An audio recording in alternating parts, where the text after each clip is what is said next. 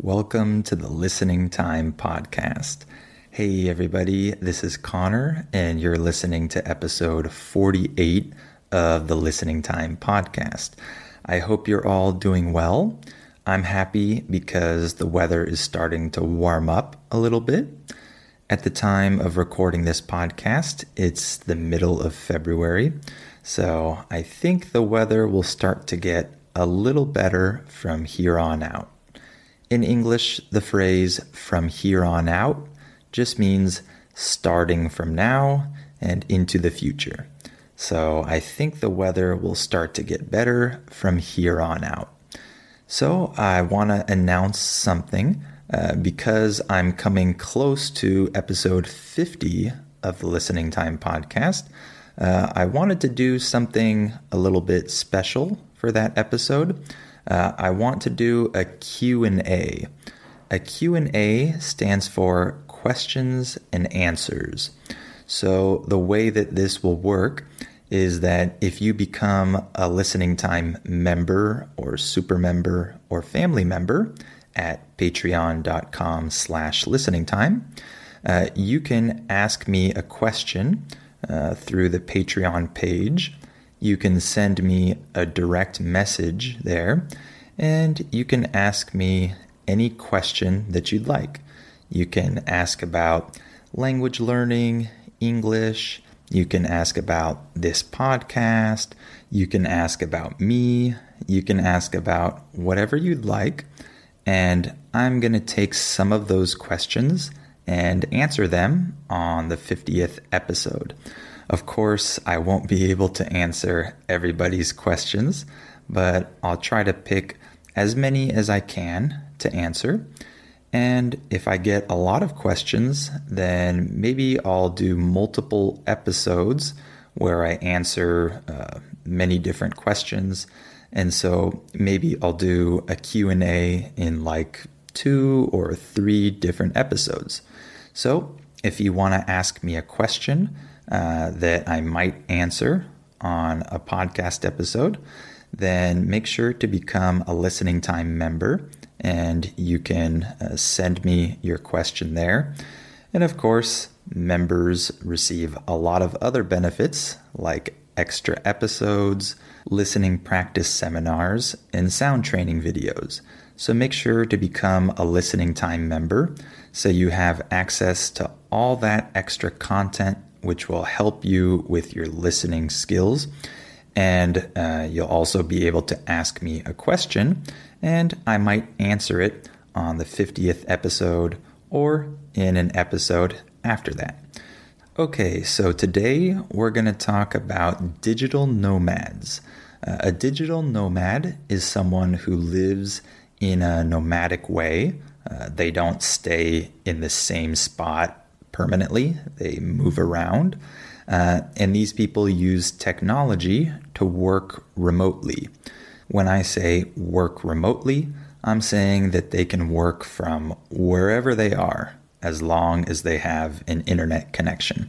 So today we're going to talk about these types of people, digital nomads, and I'm sure this will be an interesting topic because nowadays more and more people are becoming digital nomads, and a lot of people are interested in this lifestyle.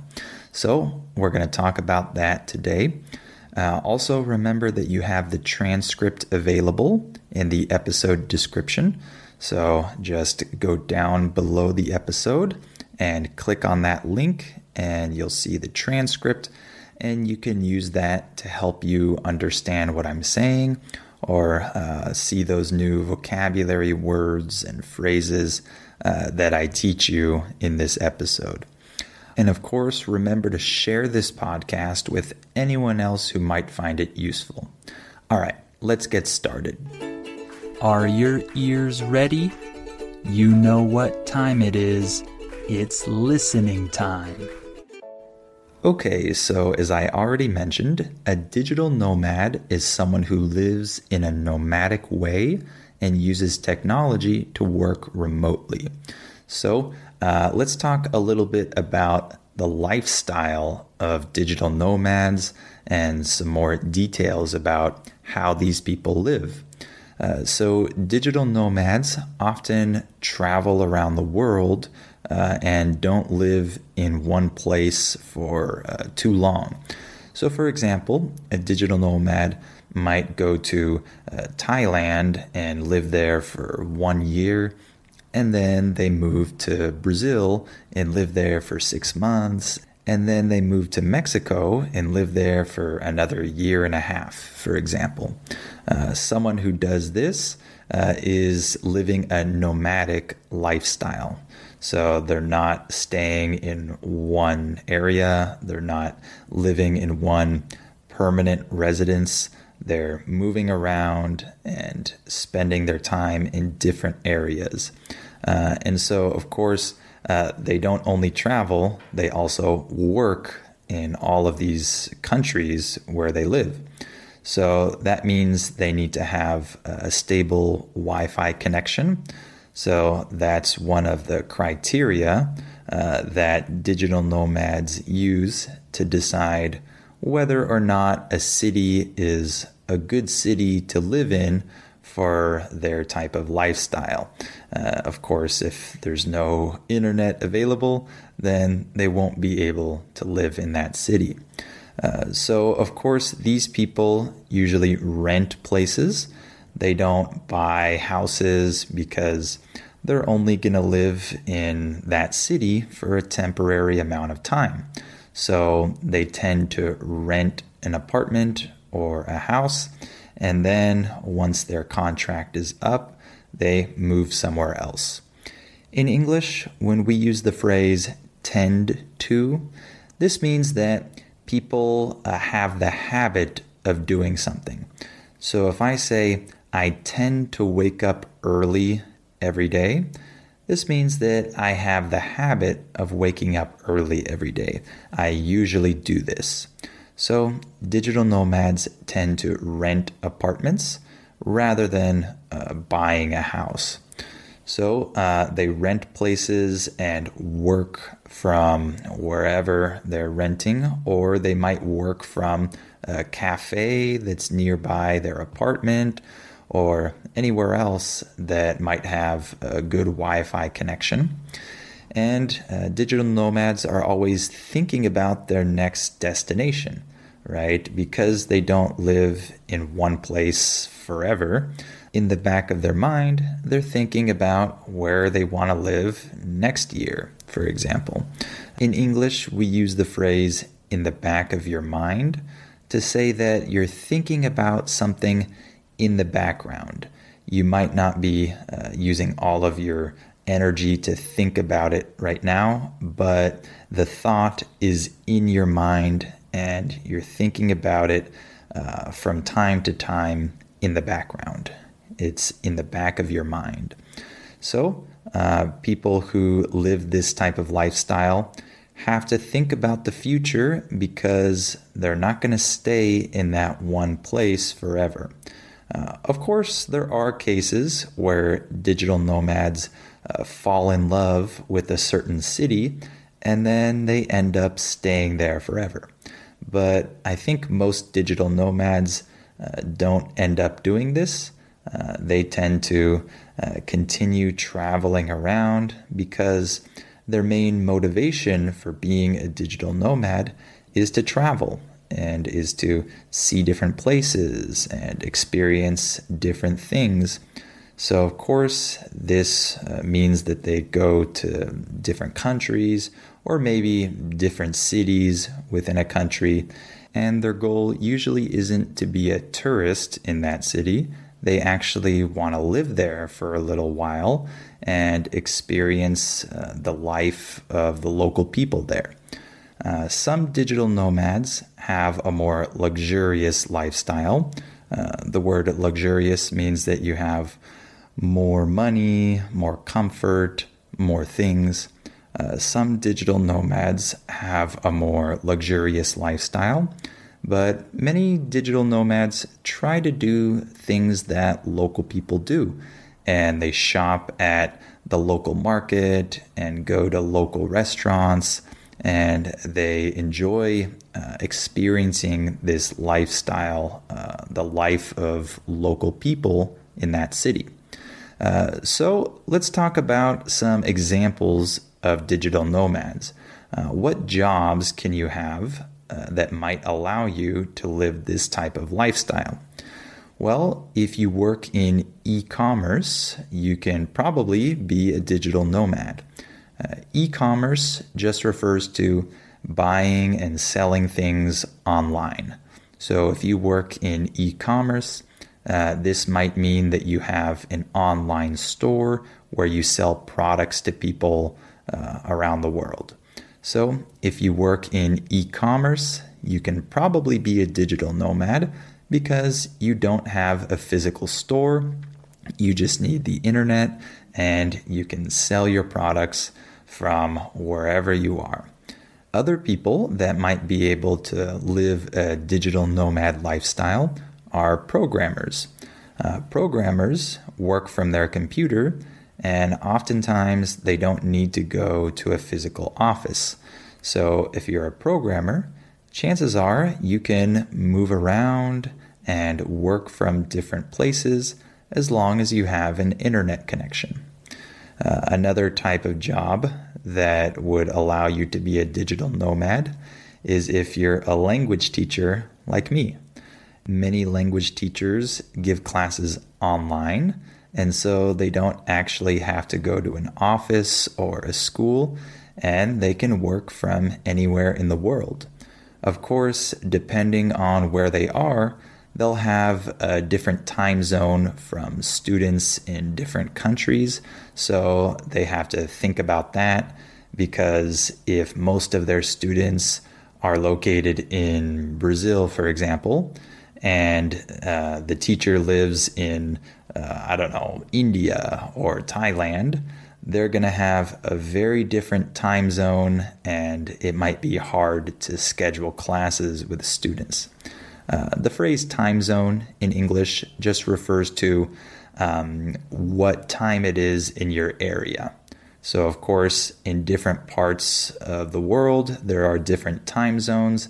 And right now, it's 8:09 a.m. where I am. But in another time zone, it might be 12:09 p.m. or 1:09 a.m. So if you're a language teacher, you have to be aware of time differences in different countries so that you can schedule your classes accordingly. In English, when you say that you are aware of something, this just means that you know it. You are conscious of this thing. So I have to be aware of my students' time zones so that I know what time it is, where they are, and I can adjust my schedule accordingly. And one other type of job that can allow you to be a digital nomad is if you're an influencer. You might have heard of this word, a social media influencer, or just an influencer is someone who uses the internet and social media to attract a following of people who watch or view their content and support them in different ways.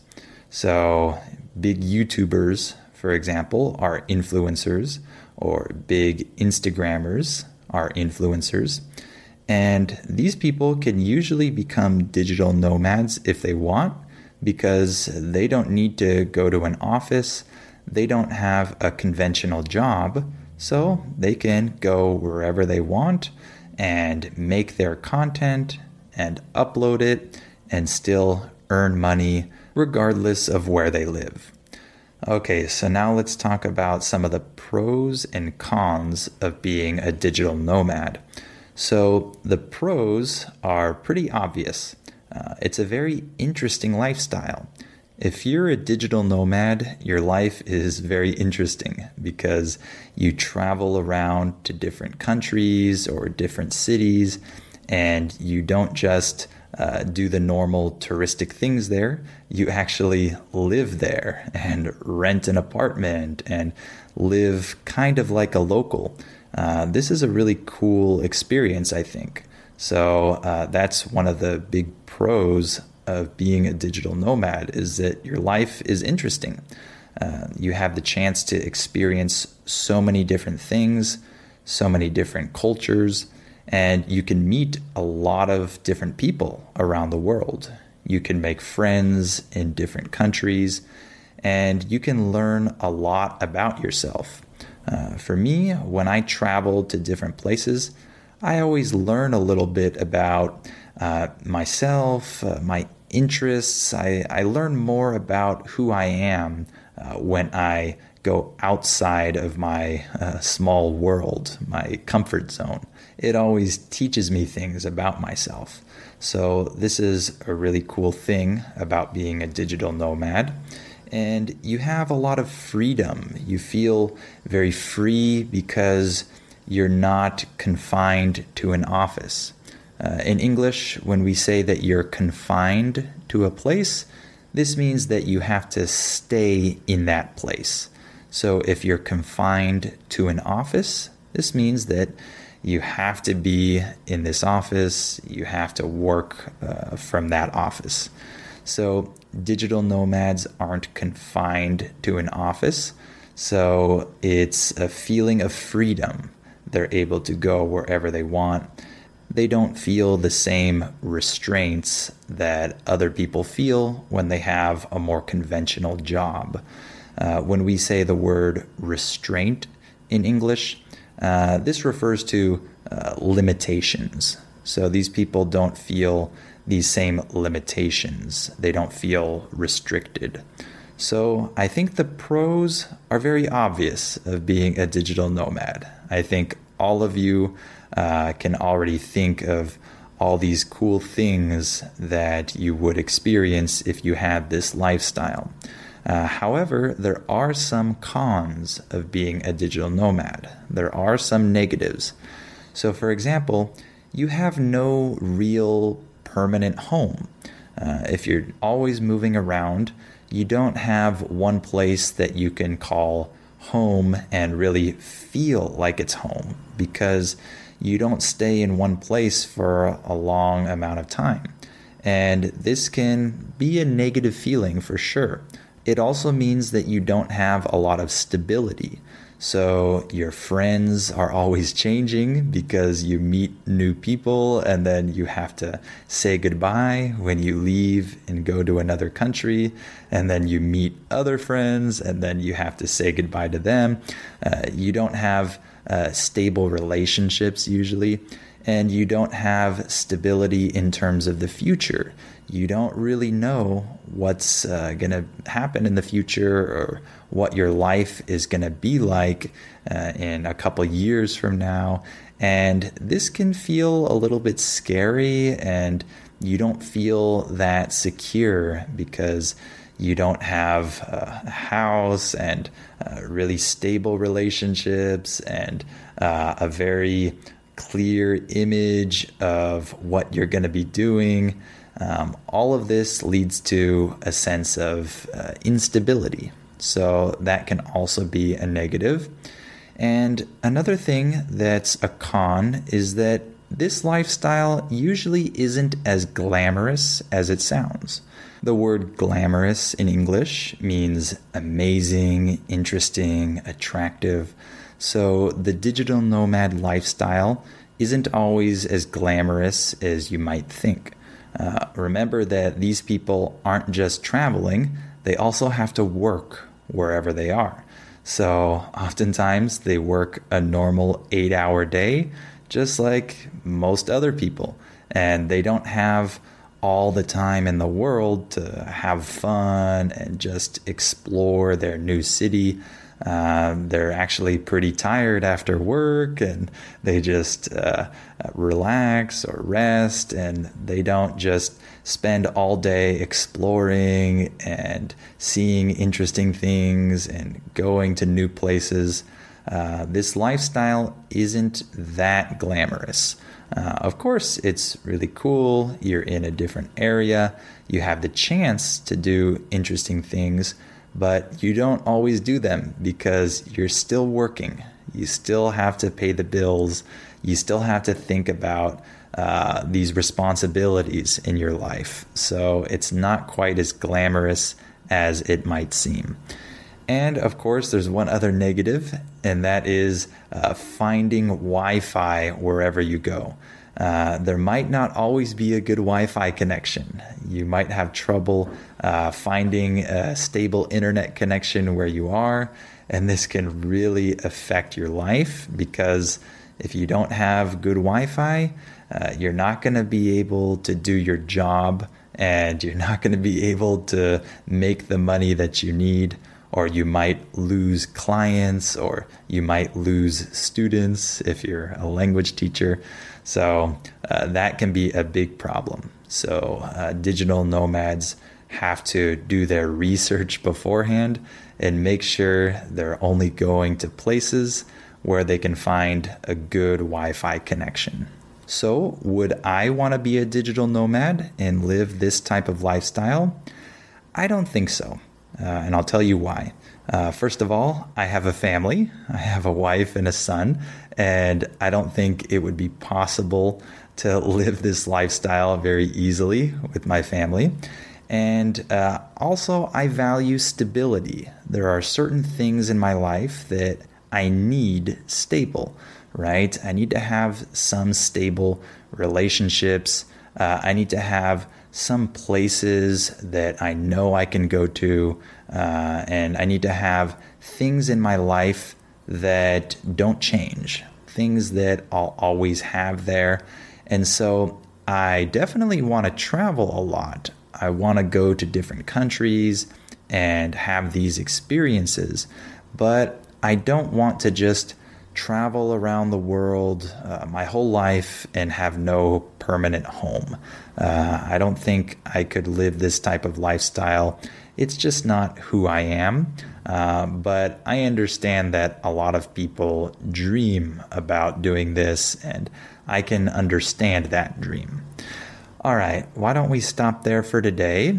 I hope this episode was interesting for you, and I hope it was good practice for your listening skills. Remember to become a Listening Time member or super member or family member so that you can ask me a question. You can send me a message and ask me a question, and I might answer that question on episode 50 where I do my Q&A. So make sure to do that, and of course you'll receive all of my other content, my extra episodes, my seminars, my training videos. So it's a great offer, and I think you should all go to patreon.com/listeningtime and become a member. The link is in the episode description, so just click on that below. And of course, you have the transcript available. That's also in the episode description. So click on that if you need the transcript. All right. Well, thank you for listening to this episode, and I hope you'll come back for episode 49 of the Listening Time podcast.